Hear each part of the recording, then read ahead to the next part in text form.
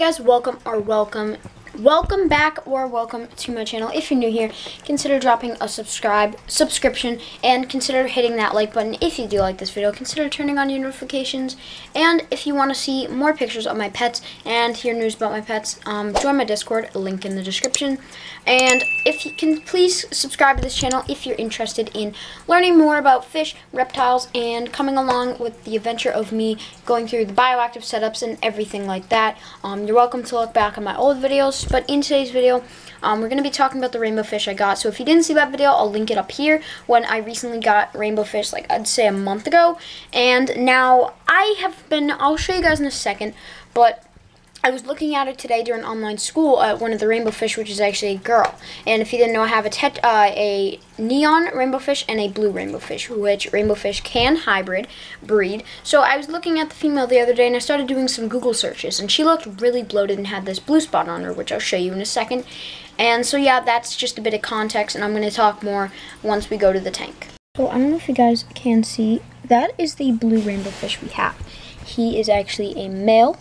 You can see his colors, and then you can see that guppy back there, but you can see that is our neon rainbow fish, and you can see that kind of blue oval on her stomach.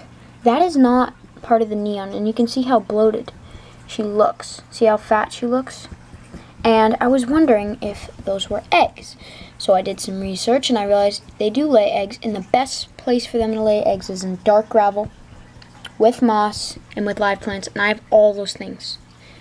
And as you can see, if my camera would focus, she definitely looks bloated for sure. And it said one of the signs of laying eggs was bloated and having a dark blue spot or black on the stomach. And you can definitely see that spot when she turns a certain way. So I assume that she's pregnant.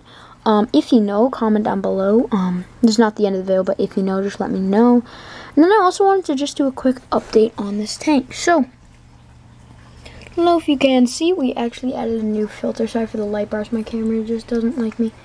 We did add a new filter. It is a hang on the back filter. You can also see the male is chasing her around a lot. So I'm pretty sure she's pregnant. And I really don't know what I'm going to do with the babies. This tank's practically overstocked. If you're new to my channel, I'll link the Planted Tank series I actually did on this tank. I will link in the iCard above, and I'll just talk, and you can just watch those videos to see how I set up this planted tank. But you can see that we have a bunch of guppy frying here, and yeah, and then we also have one snail, and you can see an up close view of that bloated stomach that she has. And a lot of you may be wondering, why isn't it just bloat? Because this just happened recently, like 2 days ago. Not overfeeding, they get fed once a day, maybe a pinch this entire tank. And you can see that blue spot. Sorry I can't zoom in, my camera just is not good. And we'll actually break if I zoom in. You can kind of see that blue spot. There we go, she's coming up. You can see that blue spot that just went by on the lower abdomen of her, and you can see the male is chasing her around. And the male is also bright blue, and he was also earlier having the yellow stripe on his nose coming down his back, which is a symbol of mating. So I'm 90% sure she has fertile eggs, which is crazy. I'm super excited actually for these fish, because I wonder what they're going to look like, and it's going to be cool. I'm probably going to sell them though. Or give them to somebody. But this baby guppy is like super cool in colors. But yeah, pretty much a quick update on this tank is it's not doing bad, but it ain't doing the best. It has tons and tons of algae blooms, a lot. By a lot, I mean like a lot.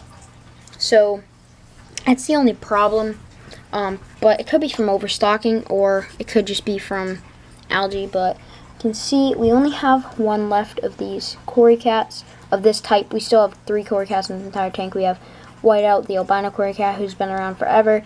We got these new jeweled cories, and then we have, you'll see under there, right there, we have a bronze Coridora. But yeah, this tank is progressing pretty well. Besides the algae, we have tons and tons of new growth on this Anubias. You can see them all. Like I said, the playlist will be linked up in the iCard in the corner. So you can go back and watch those videos and see how this tank was.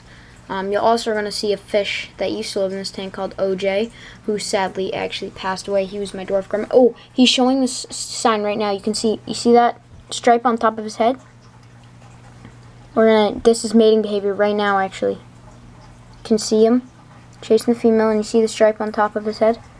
That just happened. You guys literally were looking at him like a second ago, and that was not there. And now the stripe's there. I don't know if you guys can see that on camera. That's crazy. But like I was saying, we have some moss here. I just put that in. That is actually not moss, but I believe it's a form of algae. It's like those merino moss balls. So I think it is moss. I don't know. And then this big Java fern, some type of Java fern, has been producing tons and tons of pups, which is really cool. The Dragonstone's doing okay. It's got covered in algae on top, but I kind of like that natural look. And then this new Java fern actually was one that we put in Crush's tank.